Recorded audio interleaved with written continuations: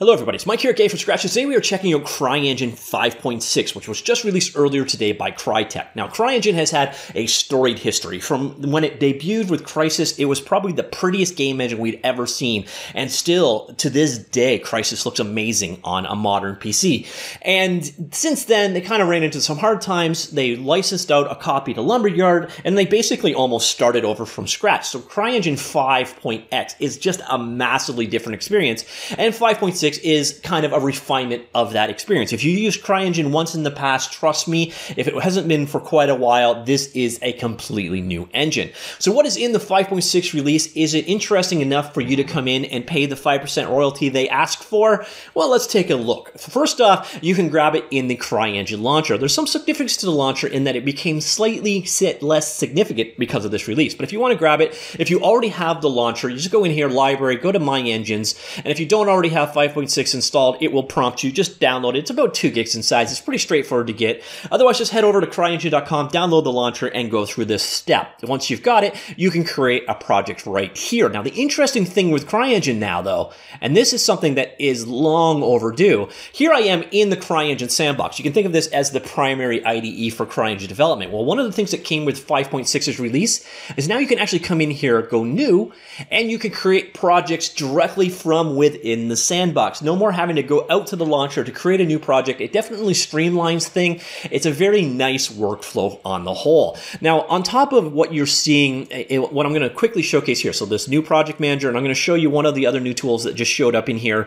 You can just see there's refinements across the board. There's 1,000 small or intermediate sized improvements or changes in this particular release. We're going to jump into the release notes in just a few minutes. They also released a video, which I will link in the linked article down below, showcasing some of the new graphical effects in action. So I'm not going to touch that. I will just link that video to you as well. So you see here, you can now create the projects directly within Cryengine. Cryengine itself, if you haven't looked at it in a while, you'll notice it is a much different looking game engine, and it's much easier to get started with. The tools are a lot better. It's been streamlined. Your tools up here are a lot more refined. They moved to a full anti-component system with the way that it works. You can now program in C++ or C#. They've also got some other scripting options called schematic, but I don't know what's going on with that, to be honest. The other new thing that they've added in this release, and I'll just go ahead and create a new entity to showcase this. So let's create a new, okay. This is never intuitive to me. All right, I want empty entity, and I want it in the scene. Okay. Yeah, there we go. So I am creating them. I'm creating particle effects. All right, that'll do it anyways. So here we got my entity in the scene. And you'll notice over here, again, I told you it was component based. You've now got the option of going AI, and we can add in behavior trees. And there isn't one yet, so we'd have to hook one up and create one for it. But this is something new that was developed for Hunt Showdown, a game that CryTek released earlier this year, and that was used in dogfooding a lot of the new features, or driving the new features that have appeared in 5.6. And this is one of those things I actually kind of like. More and more game engines, so Unreal Engine and now CryTek, are pushing their own engines forward in development based off of having, you know, their own game development. So those are kind of feeding the features and tools you're seeing. Anyways, back to what we were looking at here. So now we've got the new behavior tree editor. The user interface isn't immediately obvious. You can dock it anywhere in your scene if you wish, but I'll keep it floating like so. Come on over here. You can go ahead and you can create a new one. It's an XML file. Just create it wherever it wants.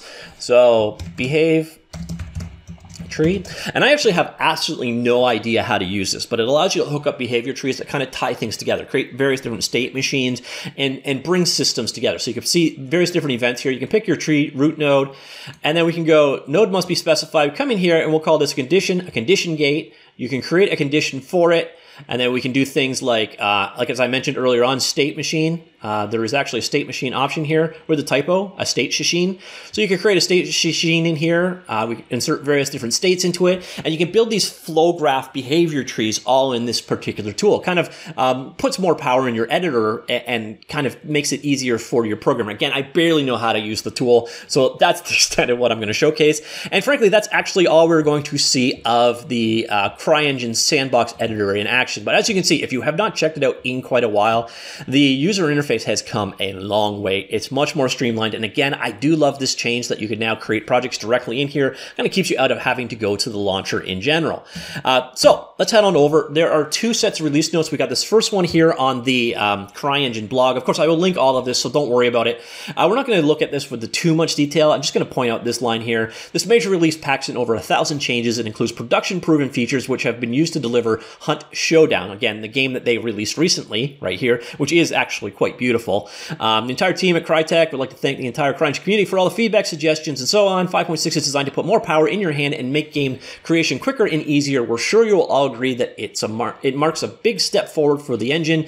As you know, work doesn't stop, and we're already looking at the roadmap for Cryengine 5.7. That's one of those things, actually, I've got to point out before I get too much further in. 5.7 or 5.8 is where the real-time ray tracing stuff is coming in. It's not here yet. So that was one of those things they showed off at GDC, but it's actually quite a ways down the road before we're going to see that. So here we are in the full release notes. I'm not going to get into the complete details, so I'm going to show you the highlight new features here.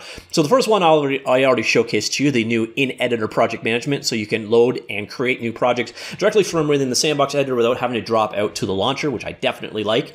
We've got new micro facet multi-layer materials. It basically allows you to create advanced metals by layering materials on top. So by describing materials as a stack of layers of varying thickness, each with different optical properties, users can, for instance, create a wet surface by defining a slightly absorptive layer on top and spatially or temporally varying the thickness of that layer. So you can see you can stack these layers on top of each other to create really cool metal effects. Area lightings deliver better performance on how light behaves in traditional punctual sources. New implementation makes use of pre-computed textures, which will calculate and model area lights for more accuracy. It also allows for more flexibility when dealing with different kinds of light shapes. As of now, area lights are part of the point light component. So if you have point lights in your scene, you can now easily change them to area lights. And again, once again, this is one of the really cool things that we've got here is all this stuff is component based. So you see here, we've got point light right there, and you can convert it into an area light now. That's one of the new options. So anyways, everything is component based. It does make it much cleaner, and if you're not used to Cryengine 5.x or later, that's probably new to you. Another thing that they've added is tessellated particle ribbons. So basically, they've taken render ribbons and added tessellation options. Can stage to smooth the joints in ribbon particles by generating new polygons in a curved shape, which is also adaptive to distance. So you can do things like smoke trails or contours, worms and vines.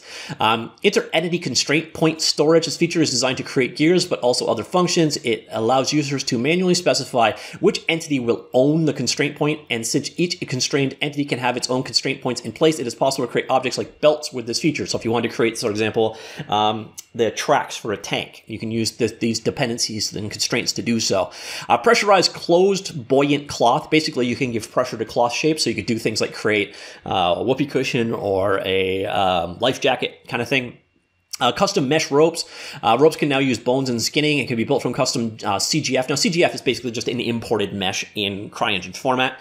From meshes repeated several times. This enables chain rope to be created from a single link and allows for rapid creation of vines or complex cables that fit in your environment. So for example, you could create a single chain link, import it as a CGF mesh, and then create a chain as a result and have bones hooked up to control that. So you can have dangling chains, make Hellraiser in your own game if you really so wished. Full body Ragdoll IK. Ragdoll IK is a physics-aware, energy-based full body IK which tries to satisfy constraints composed on physical skeletons with minimal energy effort, energy-wise. This one's actually kind of nice. Cryware ADX2 implementation. Before Cryengine was dependent on Fmod, I believe was the only audio option. Now there is another middleware here for audio.